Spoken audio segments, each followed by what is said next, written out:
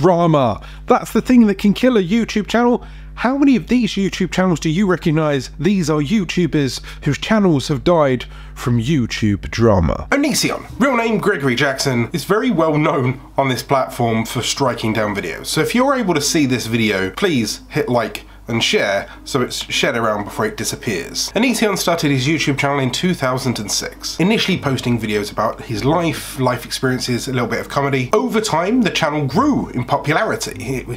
He was there at the birth of the platform. He touched upon controversial topics including me forgetting to put my glasses on at the start of this video, mental health, relationships and social justice issues. Onision gained a huge following, which spun into other channels. Basically, he would either review your body, talk about controversial topics, upload rants, it could be songs, it could be weird kind of skits. These skits would include his friends, his collaborators, his girlfriends at the time, his girlfriends, boyfriends, partners. Really is very, very muddy, in which I'm sure I can link down below into even more deep dives. Over time, his erratic behaviour seemed to have attracted attention, and although his demographic was quite young and quite feverish, almost cult-like, over time it started to become a bit creepy. And this is where the creepiness art imitated life. Onision has been wrapped up in many controversies over the years. Allegation of emotional abuse, manipulation,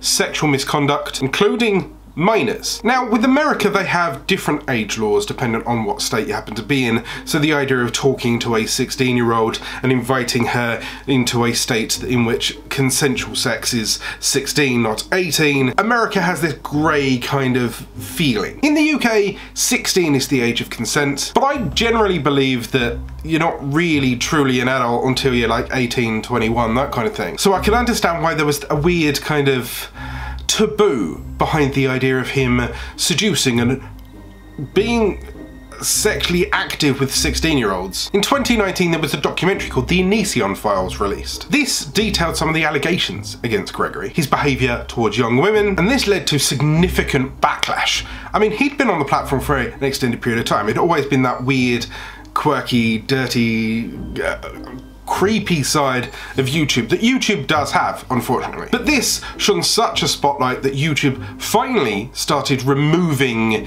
his ability to make a living from the platform. Bearing in mind that he'd been doing it since 2006, he'd had millions of views, viral songs, he'd made income, he'd bought multiple houses based on this income, so he'd done fairly well. But now YouTube noticed that there's something seedy, something weird. And this is when they started demonetizing his channels. I believe he's got 3 or 4 with multiple, like hundreds of thousands, if not millions of subscribers. Once YouTube demonetized him, other platforms followed suit. He was removed from Patreon and Twitch, in which he then started his own OnlyFans and started doing adult-based content on there. Bearing in mind that if you've been courting younger people in 2006 and it's now 2022, that's 16 years that they've grown up. So if they've liked this dude, then they're possibly old enough to join OnlyFans. Now in 2021, Onision was charged with possession of what I only like to refer to as CP, which he pleaded not guilty to. There's currently other civil suits against him,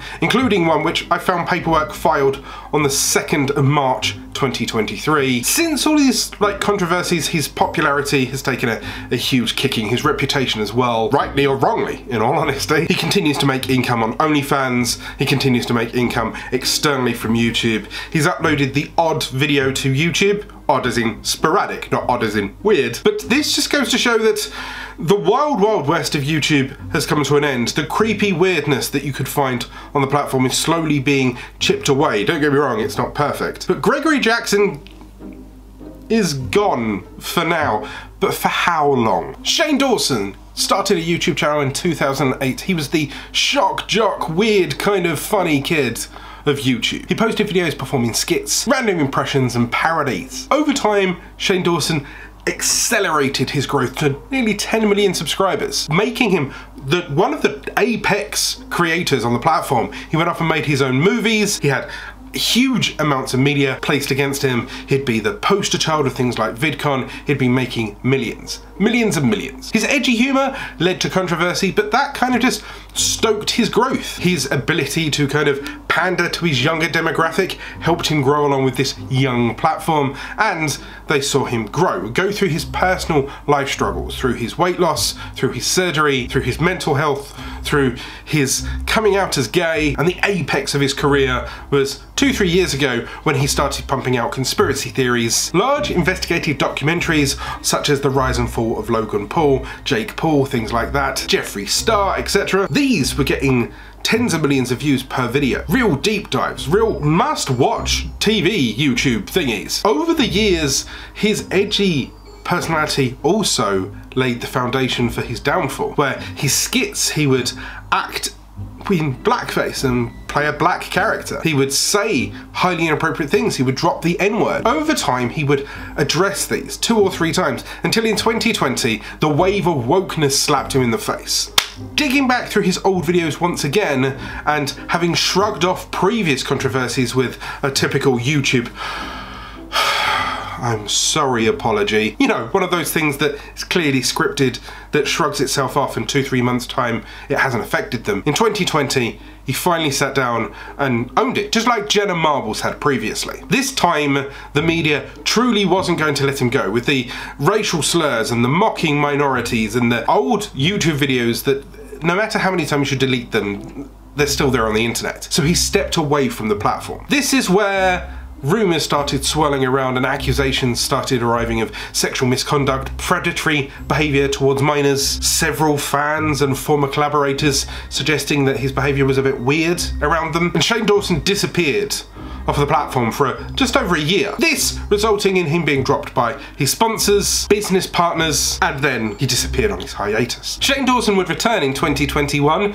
within a video that was kind of an apology, but not an apology. He clearly came back to his persona where he's just kind of joking and laughing. He was dodging things, he was vlogging things with his partner Rylan. He's launched yet another makeup line with his business partner Jeffree Star. Overall, unfortunately, this just goes to show that sometimes if you're a big YouTube star and your audience is dedicated enough, you can be fairly Teflon. Now, yes, this has caused problems. Yes, he might not be as big as he was 2-3 years ago, but he continues to earn money. He's a very wealthy man. Whether or not his return will be the resurrection of Shane Dawson or just him bimbling along earning income from his YouTube videos from his loyal audience, we'll have to see. But as proved by some other people, sometimes controversy doesn't always kill you. Calvin Lee Vale, known online as LeafyIsHere or simply Leafy, mostly known for being an American YouTuber and Twitch creator. He was mostly known for his commentary and reactionary content, and he started his career initially in 2011. This was Minecraft gameplay videos, and this is how he initially attracted his sizable audience. Over time, however, he realized that controversy truly does create an audience, so he started leaning into reactionary content. This is where he would go viral very quickly with his content that he could churn out 1, 2, 3 videos a day. He could pick on a topic, he could churn his way through it. He could either commentate over existing game footage where he just brain vomits at the video. In some cases he had face cam, in some cases he didn't. In other cases he would react to weird things that happen to be on the internet, leading into almost bullying, if not reacting to certain content. This emotive response and this quick turnarounds was absolute rocket fuel for his channel. He was one of the forefront runners of this kind of toxic commentary channel niche that emerged, rocketing him to 4 million subscribers in 2016. The more he poked the bear, the more views he would get. The more sarcastic he was, the more toxic his audience got, but the more toxic the audience was, the more they loved him for it. He played on this dark humor, this storytelling. He had a distinctive style, a distinctive sound to his content, and due to the age demographic of his channel, it was easy to listen to, easy to follow, and it was viral. Now, with rapid growth comes rapid attention. This was around about the time when YouTube started to try and look at its public persona, and the last thing they want is someone sat on the platform actively bullying people or attacking them, going out of their way to make constant series about them. in a bullying light, who fell into situations where he was barreling into people with mental health difficulties. The more he pushed, the more he poked, the more rabid his audience got, the more they'd generate user-generated content, the more they'd hold Leafy up as this toxic god of commentary. This led to feuds with people such as Ethan Klein from H3H3, iDubbbz, and even Onision for a period of time. And the last thing you want is to be embroiled in a toxic fight with Onision, who's also been very good at doing this attention-grabbing viewer virality game for many, many years. Every controversy raised his channel. Every controversy brought him more money. Every controversy gave him more subscribers and more views and more influence, dare I say. But then he got slammed by the YouTube policy. Permanently banned in 2020 for multiple violations of the YouTube community guidelines. Basically, they started shadow banning him for his bullying antics, for his negative commentary, and although his fans were loyal, after a while, the algorithm started to kill the channel, the amount of views he was getting, so he went from millions of views per videos to tens of thousands of views, and then he was gone from the platform entirely. Shortly after that, Twitch also leveled the ban hammer, although they didn't give any specific reasons for their ban from their end, and since then, Leafy has just disappeared. Now, they do say that he made some real estate investments with his money. You've got to think that he made a fair bit of money, considering the amount of views he was getting at his peak. He continues to be a very sporadic guest on Drama Alert with Killer Keemstar. But overall, it just goes to show that yes, you can find a niche. Yes, you can grow an audience incredibly quickly. But when it comes to the YouTube platform, unless you play by their guidelines, you can be deplatformed very quickly. David Dobrik, a highly successful former Vine user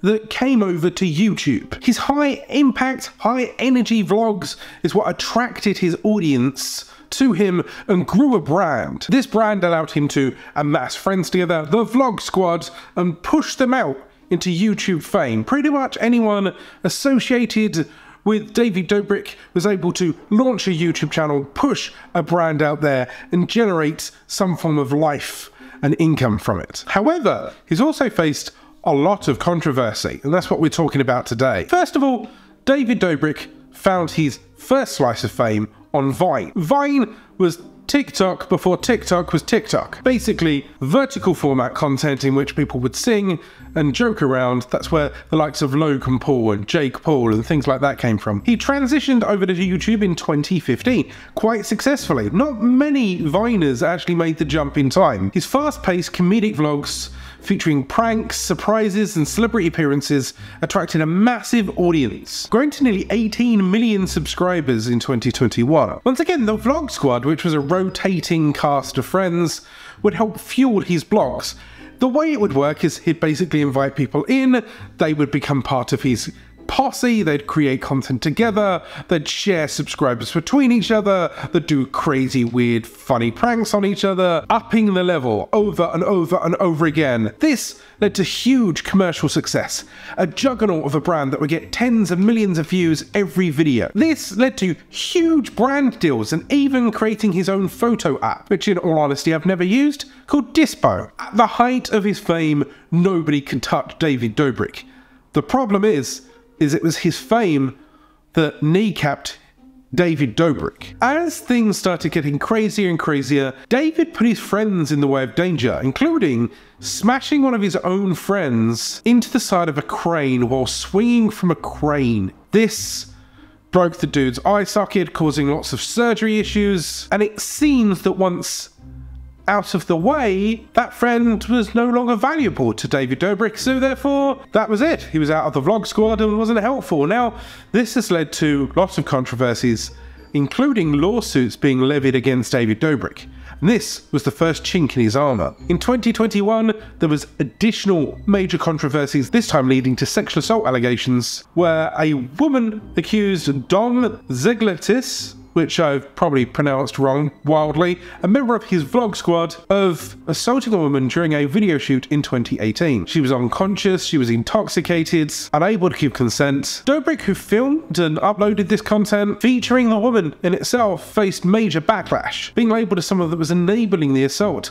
And Unfortunately, there were stories of people hiding the story, the idea that fame and money can make problems go away. But at this point in time, the community had already started riling around the kind of Me Too movement on the platform, trying to eliminate troublemakers or problems. And this, I call this the Jake Paul effect. If you're raised on sensationalism and making money from just outlandish things, then sooner or later people are going to come and deplatform you. And Dobrik had a long, hard fall to come. Following the accusations, David Dobrik released 2 apology videos.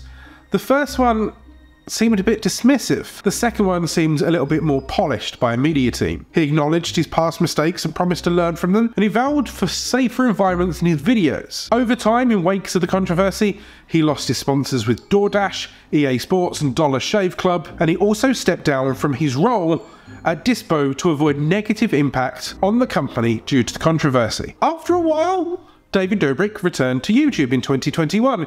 He posted a few videos, but as of now, it's been dormant for about a year. He seems more active on Snapchat now than any other platform. Maybe that's because he can control his audience, maybe it's because he can control the output of his content, and maybe he's made more than enough money and he doesn't need to deal with it anymore. It just goes to show, once you grow a huge social media empire, if you've managed your money well enough, you can choose what platforms you want to be on. Will the allegations follow him from platform to platform?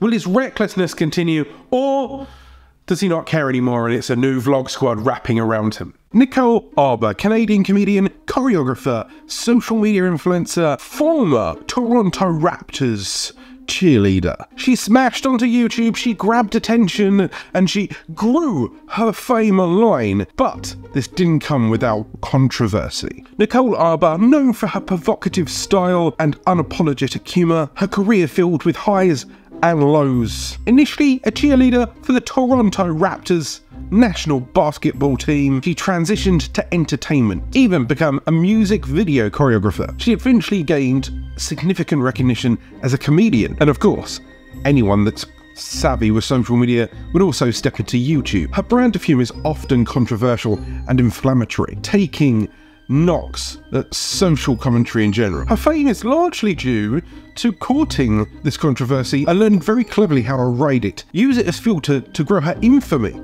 so to speak. Her first viral hit being the Dear Fat People video in 2015, which has had millions of views and sparked a widespread conversation, albeit on a negative light. This was the first of many controversies for Nicole Arbour. In the Dear Fat People video, she makes a series of derogatory comments about overweight people. Critics accuse her of promoting fat shaming, whilst others defend it as a form of dark humour. Some, including notable YouTube personalities and media outlets, criticised Arbour for promoting a harmful and demeaning attitude towards people struggling with obesity. I personally, as a fat person that it was aimed at, I get it. I get the humour, I get the angle of attack. I also, as a social media person that teaches social media, understand why she went so heavy, because my professional standpoint, it got a reaction. You need, on the internet, to either generate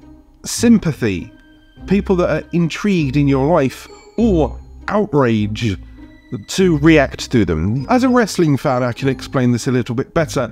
Your favourite wrestling superstar you either absolutely love or absolutely hate. The people that never really make a splash, the ones in the middle that are just, you forget very quickly. Also in 2015, Nicole Arbour's ex-boyfriend Matthew Santoro accused her of physically and emotionally abusing him during their relationship, something that Arbour denies. Now, this also sparked outrage, but was also tied into the Me Too movement. This was the first time that a male person had come out expressing abuse via the YouTube platform. There was a lot of sympathy for Matthew Santoro, and yes, there was a response from Nicole Arbour, but in all honesty, this kind of simmered down and didn't really go anywhere. Not as much as you would expect from, say, a Toby Turner, Alex Day, Onision, or anybody else that came out with a similar story at the same time. Each controversy brought attention, made people aware that she existed, and then, because that attention is there, she was able to make videos, content, gain subscribers from this notoriety. The next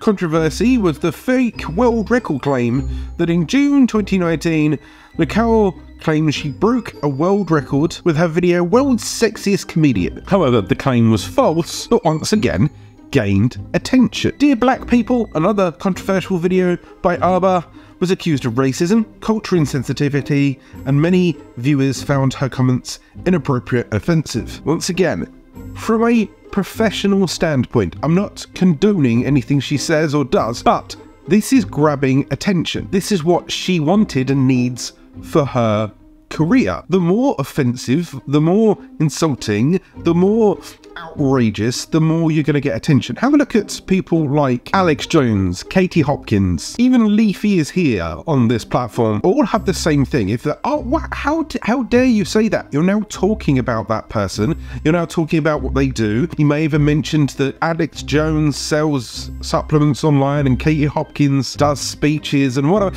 You're now semi-promoting them via outrage, and you're making more and more people aware that they exist. Outrage marketing truly does work. Have a look at people like Jake Paul, Logan Paul, Andrew Tate for that matter, and Nicole Arbour was fantastic at brewing up this attention and then moulding it into the way that she wanted it to be. As of 2021, Nicole Arbour continues to create content and maintain an active presence on social media such as YouTube and Instagram. While her content continues to attract viewers, it also continues to incite controversy. And in a recent turn, just to continue to gain attention, she's now attracted the attention of Cardi B after taking pot shots at the music of Offset. Comedian versus rapper, more attention for her, more mainstream eyes on her. Every year or so, if she upsets someone, she can draw people in, get attention, earn money, and more people know who she is.